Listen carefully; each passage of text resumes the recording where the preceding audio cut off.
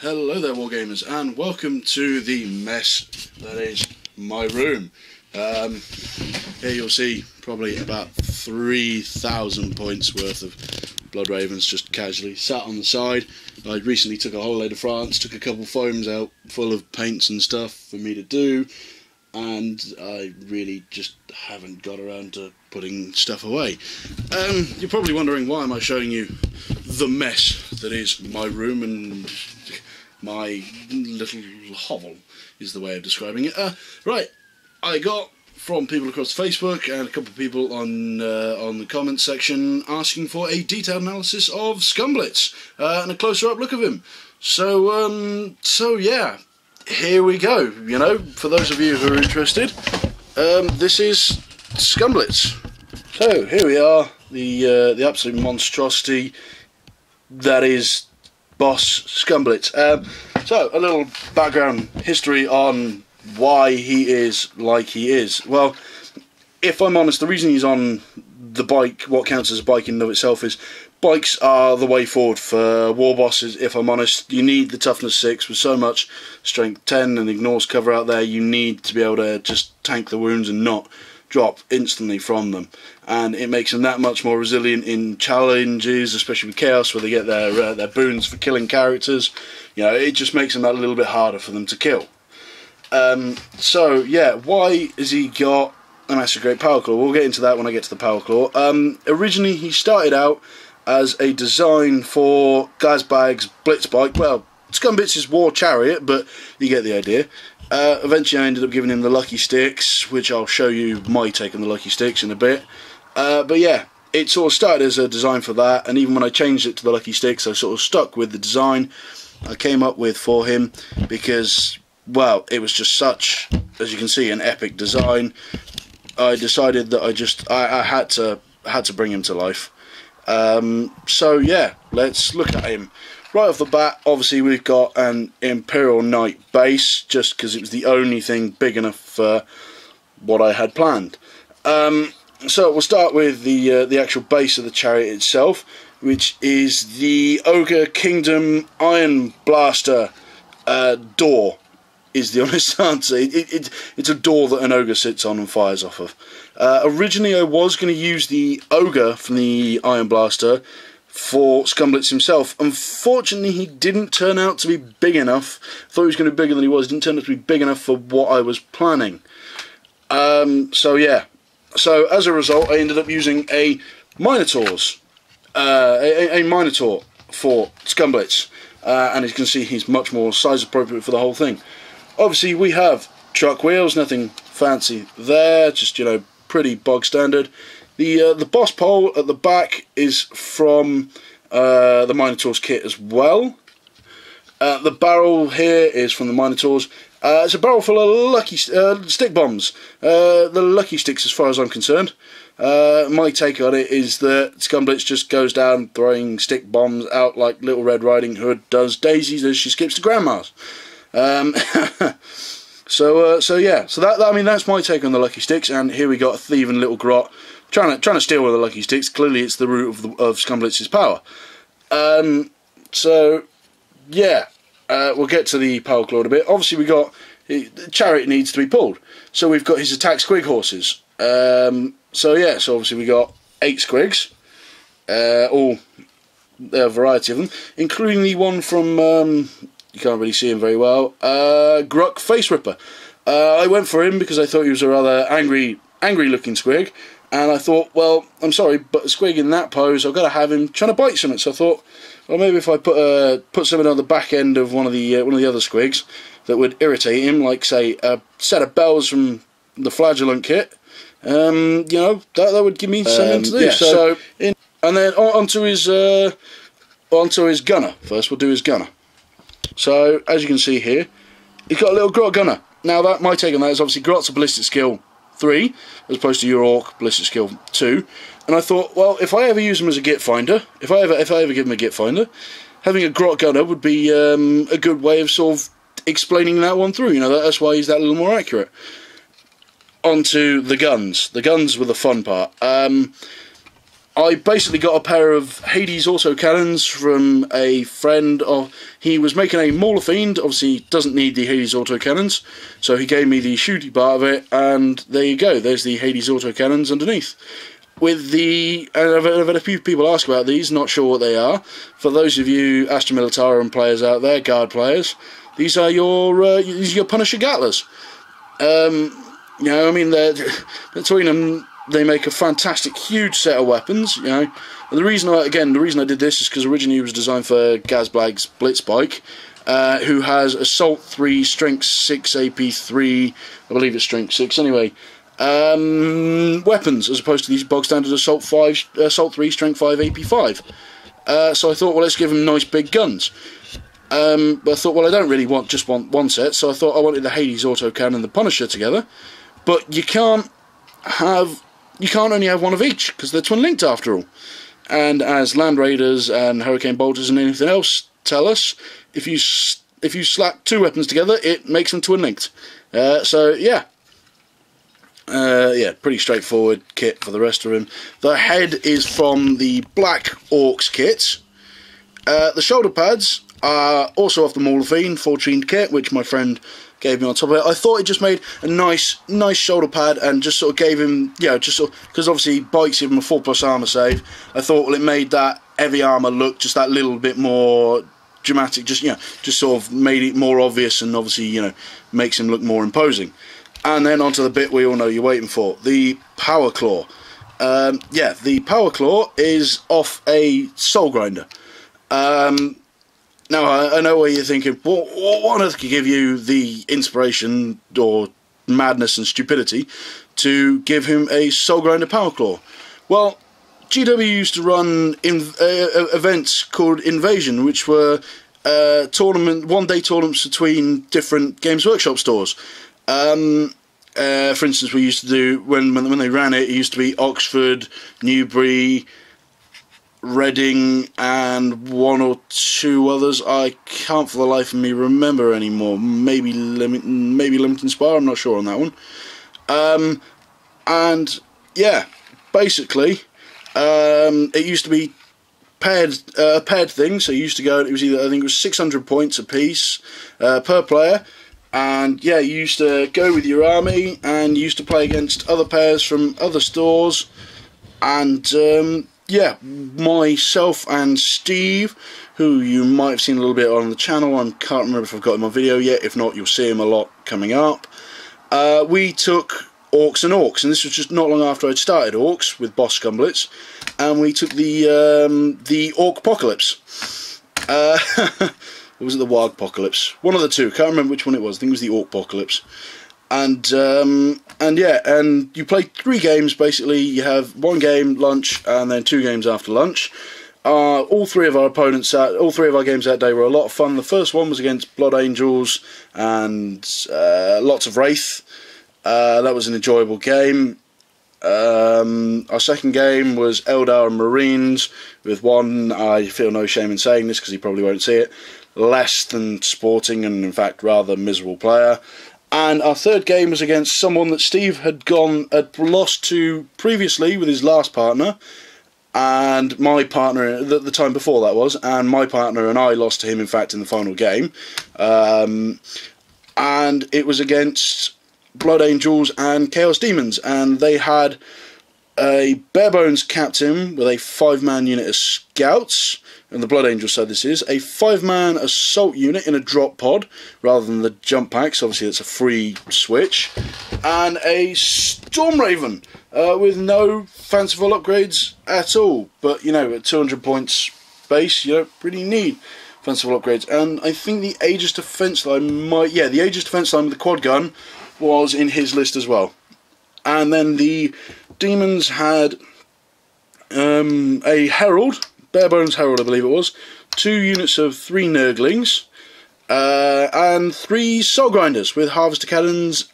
And yeah, and we were playing a game of Purge the Alien. Steve and I were running. Steve had his big mech with a custom force field and a burner.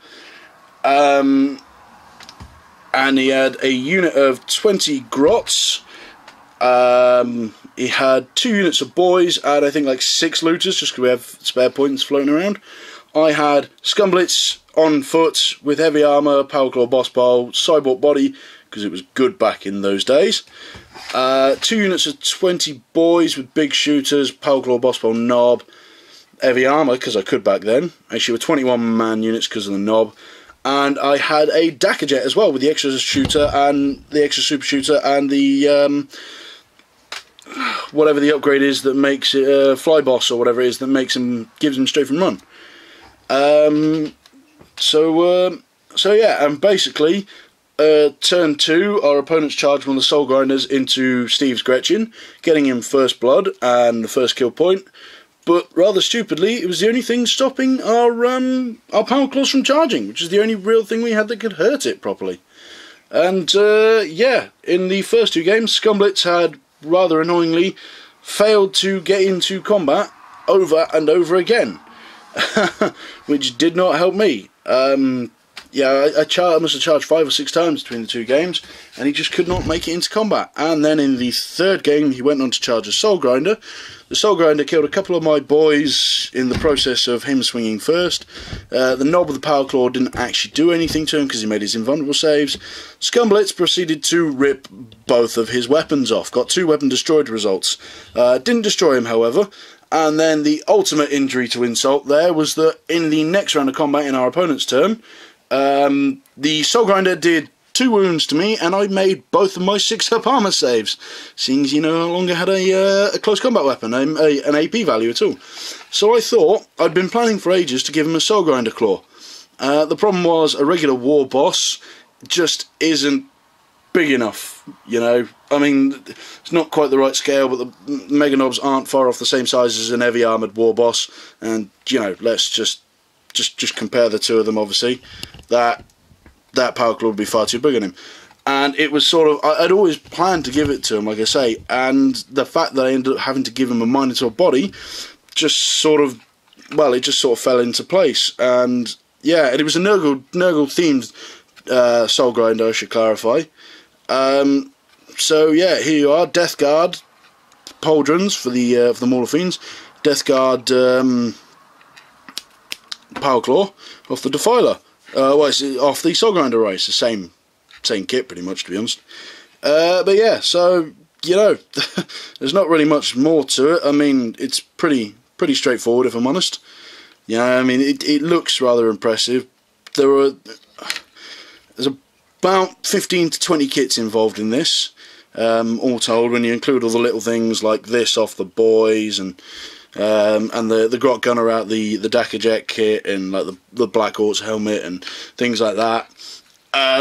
Yeah, I mean, I hope this is sufficient enough for those of you who wanted a closer look at Skumblitz, and you know, I hope you like him, quite frankly, because I like him. I mean, there's a lot of effort that went into him. I mean, there's a little, you can't really see it under here, but where the chain attaches under there, that's just before I actually glued the guns on, that broke off the night before I was about to be done making him, and this was the night before I had to take him to 2 nights before I had to take him to a tournament as well.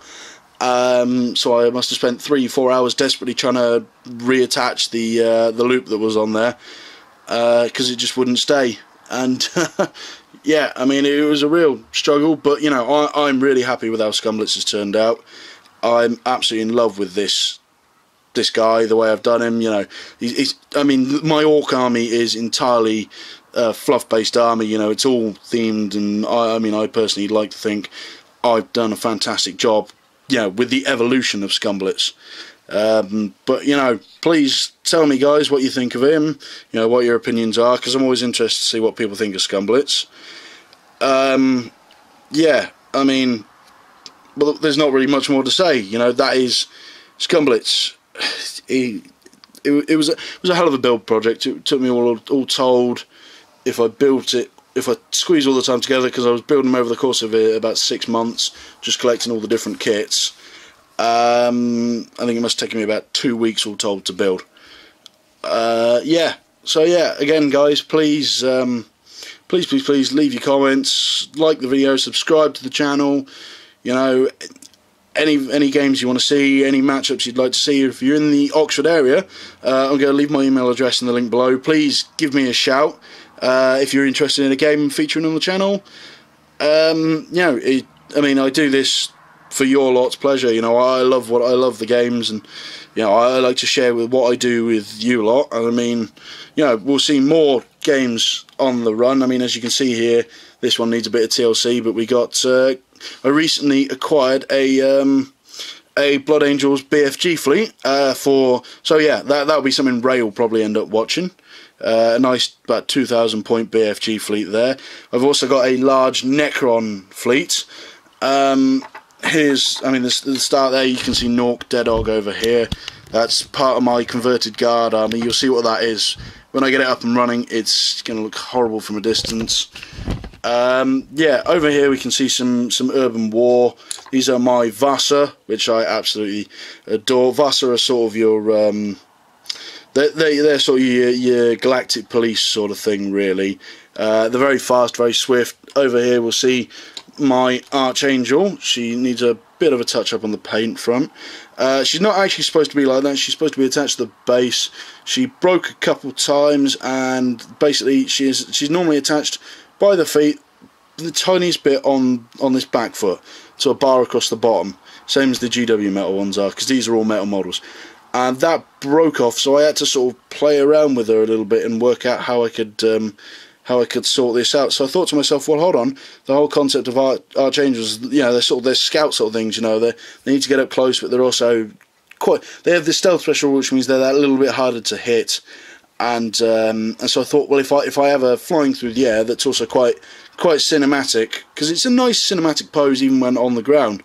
But yes, I thought, well, if I just sort that out, so I basically just took one of the skimmer stands, drilled into her knee, had to super glue her in because she kept spinning around and around and around. That didn't quite work the way I wanted, but never mind. We've got my sniper over the back here, who needs a bit more of a touch up. The actual colour scheme of the army itself, was inspired by the Winter Soldier, because I always wanted, and I thought to myself, well, what do I do? How do I do that? And I thought, well, if I go for the Vasa are quite Soviet-esque, so I thought, well, if I have them in very dark colours, to represent them sort of sneaking around, then I thought to myself, well, I want a little bit of fluff for them. And now most are set on the I think it's Viridian, the Viridian. I can't remember what the Iskandria. Iskandria is the name of the planet that all urban war is set on. And I thought, well, I mean, it's not implausible that the Vasa have contingencies elsewhere. So I thought, well, if I have them on a the idea is that basically these guys are stationed on a prison world. It's a world that they've made into a prison colony, and the idea being that basically the prisoners are let loose on this planet to do whatever, and that the Vasa are just there just sort of keep them in check. So I thought, and then the sort of the fluff behind them is basically the planet has got a permanent layer of snow above it. Just zoom in so you can see the rest of my Vasa. I've got a sergeant in there somewhere. I did have a sergeant in there somewhere. Oh, there's my sergeant right up the back. Yeah, there's my sergeant. Shut up. Shh. There we've been. Yeah, there's my sergeant there. Again, she needs a bit of touch up. It's been a while since he's been pulled out. It's quite a nice model in and of itself. And this was a starter set that Steve and Tom got me for my birthday, and I sort of worked with. I got some more to get, so hopefully you'll see them soon. But yeah, the idea behind them is that it's a they're on Virinesh 5, which is a planet in a perpetual state of night.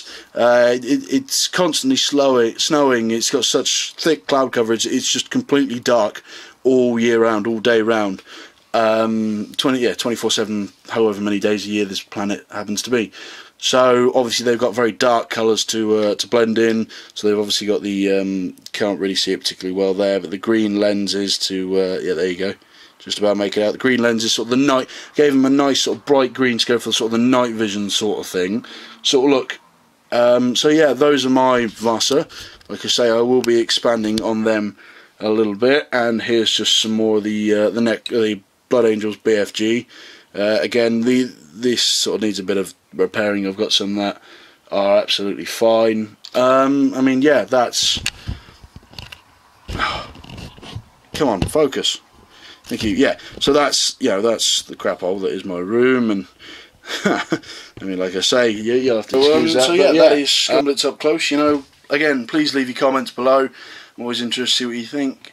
Like the video, give the channel a subscribe, pass it on to anybody you know who might be interested. Please, guys, you know, your support makes this seem worthwhile. Pass the channel on to anybody you know who might be interested, who might want to feature on the channel. You ever want to feature on the channel, comment, subscribe, send me an email, we'll sort something out. So, thank you very much, and happy wargaming, happy gaming in general, whatever it is you're doing, be it console gaming, PC gaming, card games, RPGs, tabletop gaming's the lot, you know. I mean, there's very little of it I don't do. So, have fun with that. Thank you very much, guys. Thank you very much for watching.